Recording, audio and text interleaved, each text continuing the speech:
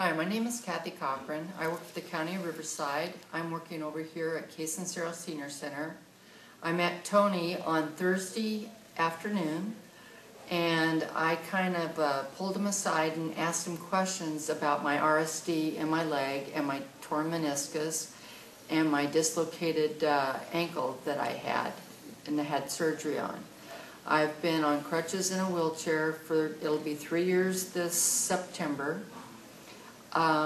He had me remap my body doing these special leg exercises and also the arm exercise after we started with the leg exercise. So we're doing the leg and the arm real slowly, and then eventually we were doing it with the left side.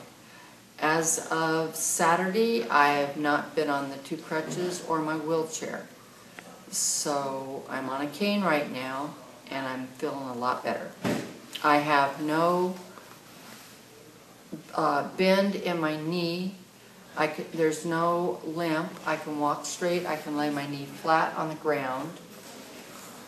And just run. And then today we were doing exercising, and I haven't been able to put my hands down this low. I can't tell you how many years. But before, when I started, it was at this point today, and now I'm down to here.